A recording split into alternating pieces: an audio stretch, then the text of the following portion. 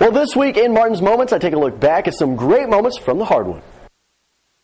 What a great moment this past week for Sarah Scott's Keyshawn Sanford.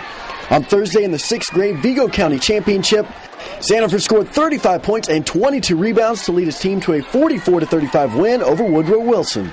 What an amazing moment for an up-and-coming basketball star. Skip one day ahead to Friday, and boy, do we see some great high school basketball. West Vigo was able to beat Terre Haute South for the first time in 9 years.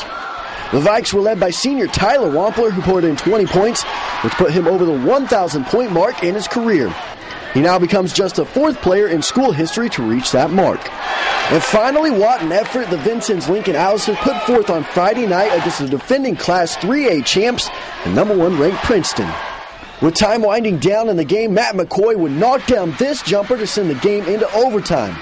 Then in OT, the Alices would pull away to beat Princeton 74-67. What a win for Vincennes Lincoln. Now, these are just a few of the many great moments from the past week, and I know there will be plenty more moments that we will be talking about for years to come.